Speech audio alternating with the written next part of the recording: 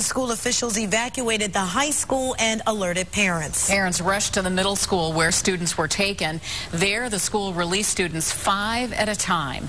And News Channel 5's Michael Baldwin talked with parents today.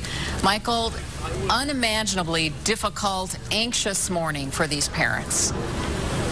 It truly was. Those parents were notified by an automated phone call from the school, and you had kids at the high school. They were over at Maple Elementary. That's where they were told to go pick up their kids, or you can come over to Chardon Middle School, which is over where we are right now. We can tell you, if you were coming down North Road, it's probably about a 20-minute to 30-minute wait. So as a parent, you can imagine they were very, very anxious. They just want to see their kid, touch their kid, feel their kid, and they just had to wait in line until they could get over here. And obviously for these parents, truly today was an emotional time.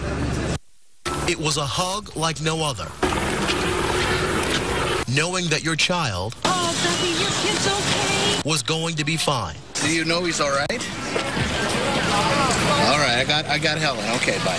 But not every parent was so sure at first. I called her dad and said, I haven't heard anything, which scares me, like, beyond belief, but I'm afraid I could put her at jeopardy if I would call and her phone would go off in case she is hiding from this person with a gun. Many stood in line at Maple Elementary and here at Chardon Middle School, just wanted to grab hold of their kid to see with their own eyes that their child was safe. You don't know what's actually happening until you talk to your son or daughter, find actually what actually is happening. Are they safe? And, are the shooters in custody, and what actually happened? As a parent, you want to come down here as quickly as possible, even though they were saying that there was no rush. Relieved, but still very upset. It's very scary that these things happen.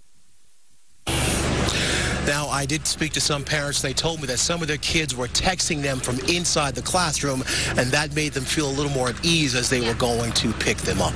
Well, live in Chardon, I'm Michael Baldwin, News Channel 5. Okay, thank you, Michael. As Michael said, Chardon Local School District has canceled classes for tomorrow. And the school will have grief counselors on hand tonight.